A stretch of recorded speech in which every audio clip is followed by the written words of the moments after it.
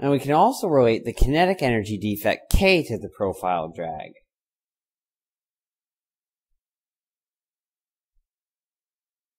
To do this, we're going to write P and K in terms of the velocity defect, delta U, which is U minus the edge velocity, UE.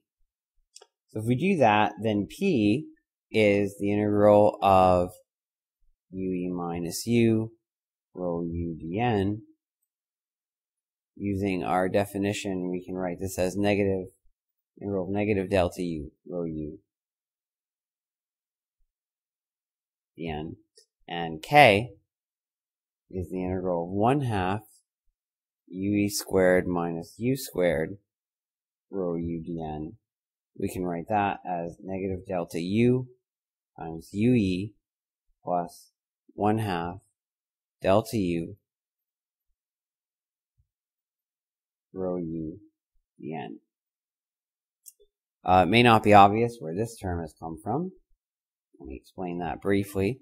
So if we rewrite this as negative delta U times UE plus 1/2 delta U, that's equal to negative delta U times UE minus 1/2 delta U squared.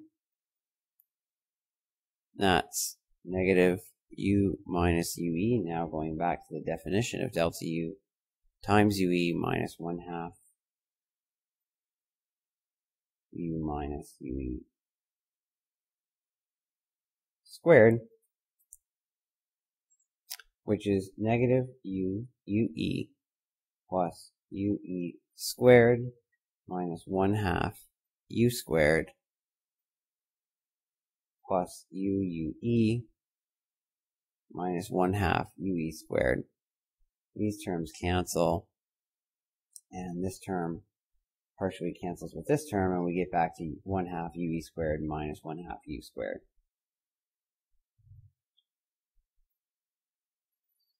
Now, if we make the assumption that delta U is much smaller than UE, then we can approximate K as the integral of negative delta U times UE rho U dn, because we were able to drop this term. But this, comparing to P, is just P times UE. Now, this condition is not true everywhere, but it is the case in the far downstream wake, because there delta U tends towards 0 because of the wake spreading and mixing. So in far wake, UE also tends towards V infinity, and so we get is that K infinity, so K in the far away from the airflow is equal to P infinity times V infinity. And since the drag per unit span is just the far field momentum defect, then what we get is that the drag times V infinity is equal to K infinity, which is the integral over the airfoil plus the wake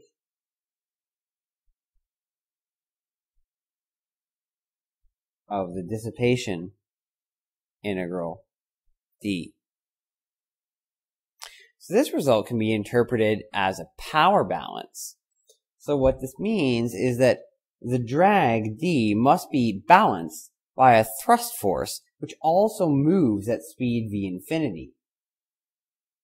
That force therefore exerts power exactly equal to d times v infinity, which is then dissipated in the boundary layers and wake.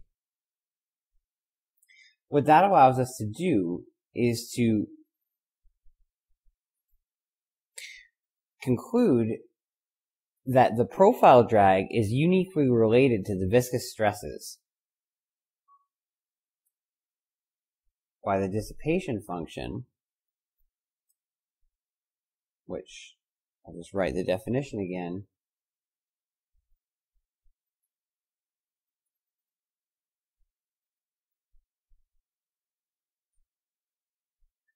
And the local contributions to this are always positive.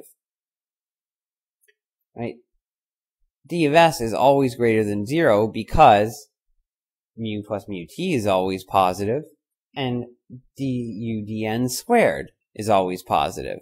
So this is a very useful interpretation, since only using the momentum-based definition of the drag, which was that it's the integral of tau wall ds over the airfoil, plus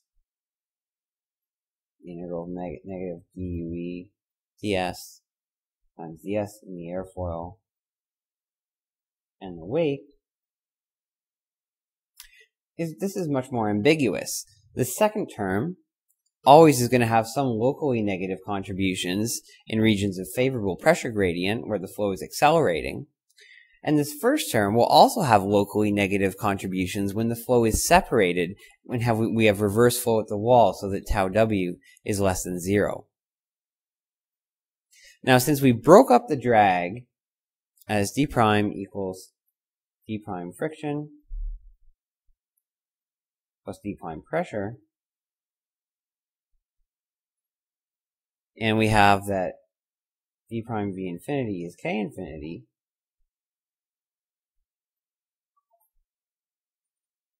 then we get that the sum of these, the pressure and friction drag,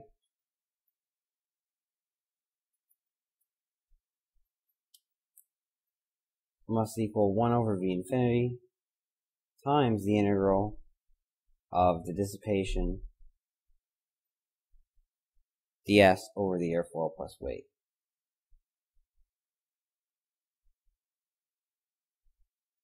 This is just a rearrangement of this equation substituted into this equation. Now, we know this term depends only on the shear stress distribution, and this term depends only on the shear stress distribution. So therefore, we can deduce that the pressure drag term also only depends on the shear stress.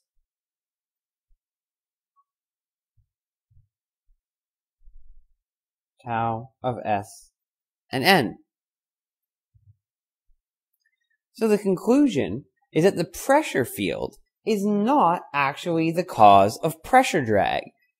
Pressure drag is actually the pressure field is a necessary mechanism by which the power is transmitted from the body surface to the flow field where viscous power dissipation occurs. So all of the power needed to overcome moving an airfoil through the air at velocity v infinity is ultimately caused by viscous effects, viscous dissipation. Even though we make this distinction between friction and pressure drag, in the end, it's all caused by viscous effects.